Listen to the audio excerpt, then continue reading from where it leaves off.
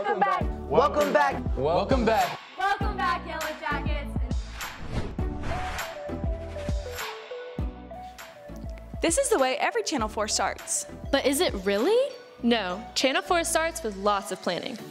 Brainstorming with posters to include, entertain, investigate, and inform, which are all part of our planning process. We also create a sports calendar to mark at least 2 events each month to cover. But this is where we run into a big challenge because there are some students who want to cover the same sports.